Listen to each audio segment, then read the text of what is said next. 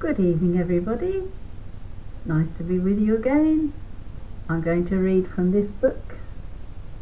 It's Coleman Cuts Mustard, and we're on a different topic tonight. And the topic is why you should stockpile food. That's if you can afford to.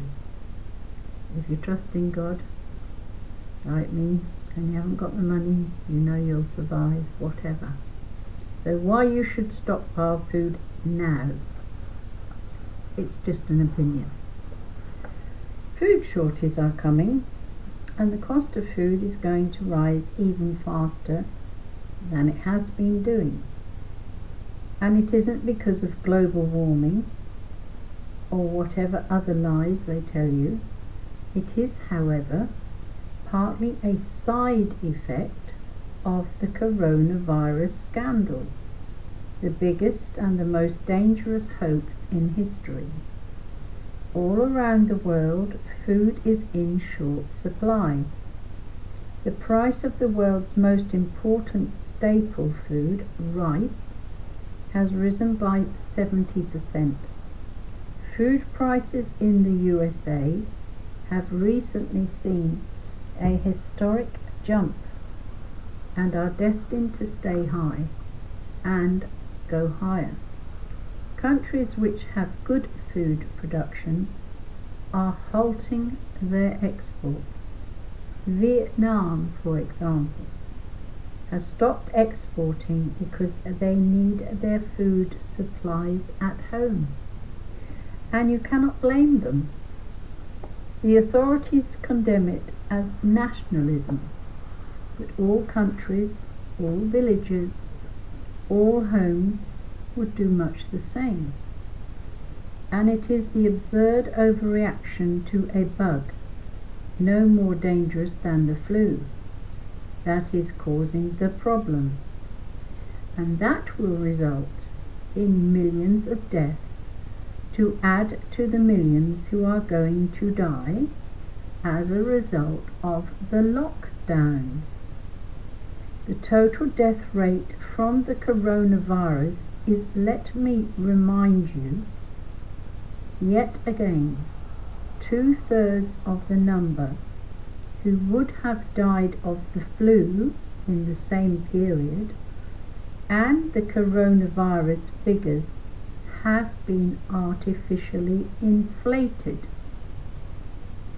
But the global death rate from the side effects, accidental or deliberate, of what I now call the coronavirus scandal is going to be measured in millions.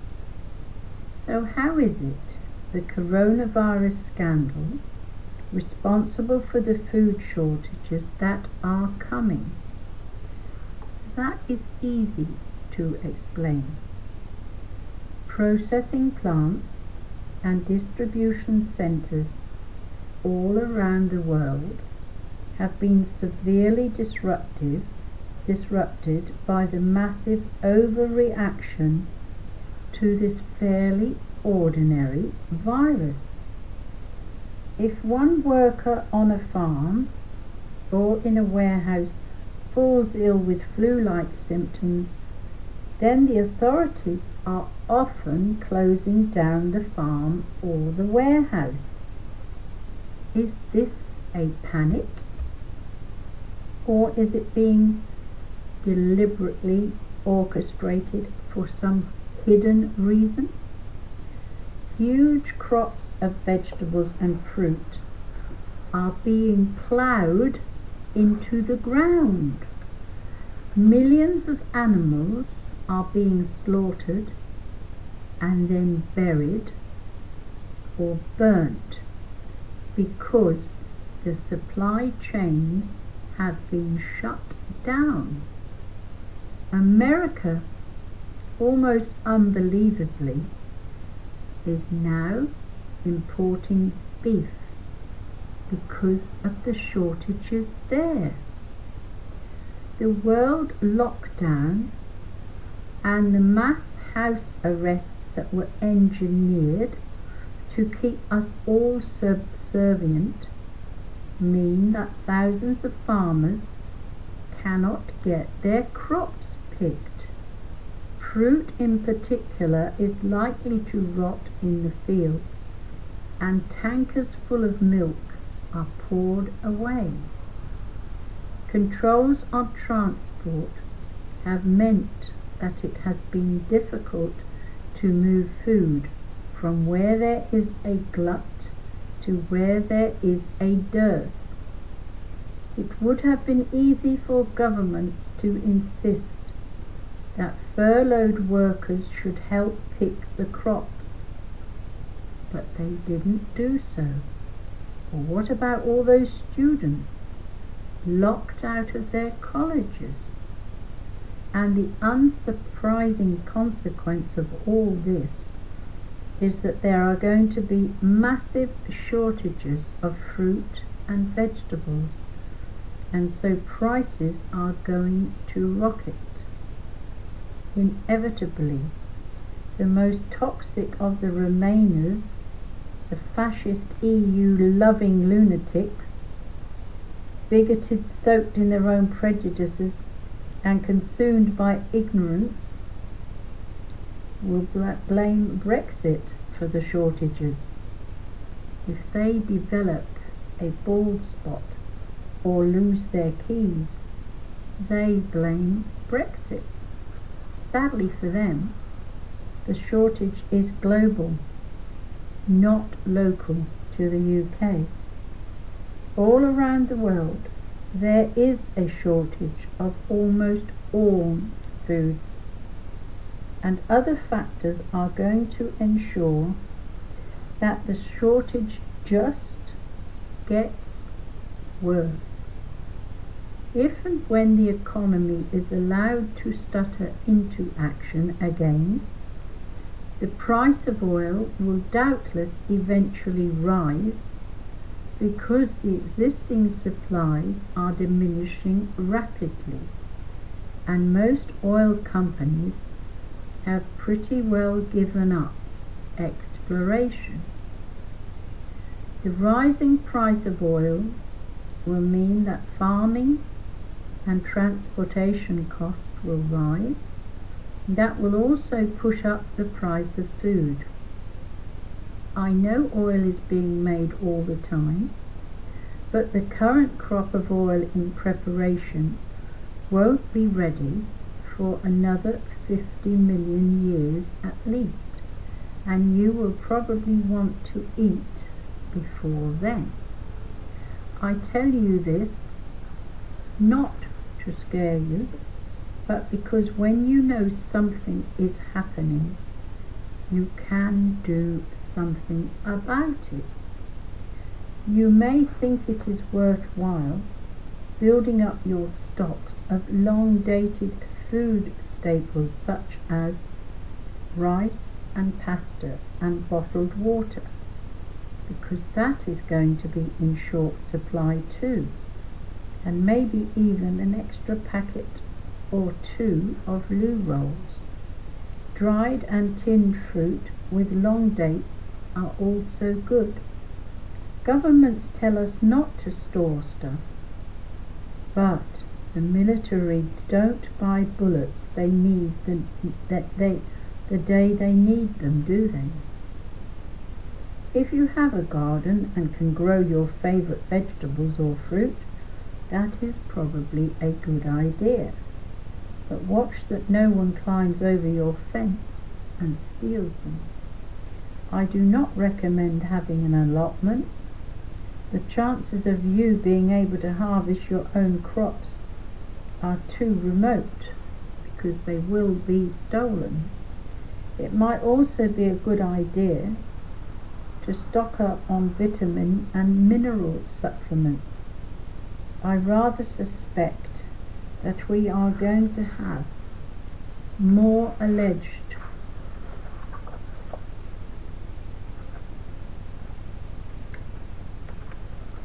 virus health calamities coming up. If it is not the coronavirus in a preordained second wave, it will be something else. If they can make up one crisis, then they can and will make up many, many more. I have always been a bit of a contrarian, though I don't suppose anyone would notice. And I am convinced that the time to panic by is when there is no panic. There are several other explanations for what has already happened, and for what is going to turn this into a perfect storm of food shortage. Some of the explanations are short-term, and some are long-term. The next problem has not received as much publicity, largely because the newspapers and TV and radio stations have been too busy bombarding us with fake news authorized by government propaganda experts to bother with real news. The problem is locusts. Plagues of them have been travelling from Arabia into Africa. Most of us tend to think of a swarm of insects as being no more than a few yards across, but locusts tend to think rather bigger. A decent-sized swarm of locusts can be as large as London, and there can be lots of swarms. That is pretty scary, but even scarier is the fact that a plague of locusts can in 2 days eat their way through as much food as would keep the whole of the population of the UK going for a day. A swarm can lay around 1,000 eggs per square yard of land. You can imagine what that will do to the world's food supplies. Of course, we should be able to rely on the Food and Agricultural Organization, a United Nations agency, which is supposed to control problems like this. The FAO is a bit like the World Health Organization, so that is nice. And so now there are swarms of locusts wandering across Africa, and each swarm can cover 20 square miles. All the locusts do is breed and eat. When they land on a tree, the combined weight will bring down large branches. Africans sometimes panic and fire at the swarms with rockets and anti-aircraft guns. But when the enemy is numbered in billions, just killing a few thousand doesn't make a lot of difference. The FAO is crop spraying with chemicals, but unfortunately the locusts seem to have developed immunity. In one area, locusts all fell off trees after being sprayed, but 3 days later they all got up, shook themselves and flew away. A small swarm of locusts can strip 100 acres in minutes. Inevitably, the fake crisis that has been gripping the world has disrupted supplies of the chemicals for spraying, and the swarms of locusts are getting bigger and bigger and bigger, threatening food supplies in Africa, Arabia, and Asia. The economies of these countries affected are going to be destroyed. Food will be scarce, and what there is will be unaffordable. If the West had not been so busy looking at the virus hoax, they might have been able to do something to stem the tide of the locusts. But the locusts are munching away and the farmers are digging their crops into the ground, and the food shortages which are coming will be biblical. If this is why governments everywhere are determined to kill off old people as quickly as they possibly can, is one of the many reasons for the coronavirus being exaggerated the desire to close down farms and warehouses and distribution centres, apparently legitimately, when one worker tests positive for the coronavirus or develops a mild symptom or two? Maybe the advice here will help those who watch these videos. Do a little food stockpiling now so that you and your family will have a better chance to be strong and healthy. Countries look after themselves, and we all need to do so. It is not selfish, it is survival. If and when your government finally warns you of this problem, it will be far too late. In my next video, Vernon Coleman says, on food, I will deal with the other factors which are making this problem worse, and which may explain why governments and the people behind them have deliberately exaggerated the coronavirus crisis and have, with no exaggeration, turned it into the biggest scandal in human history.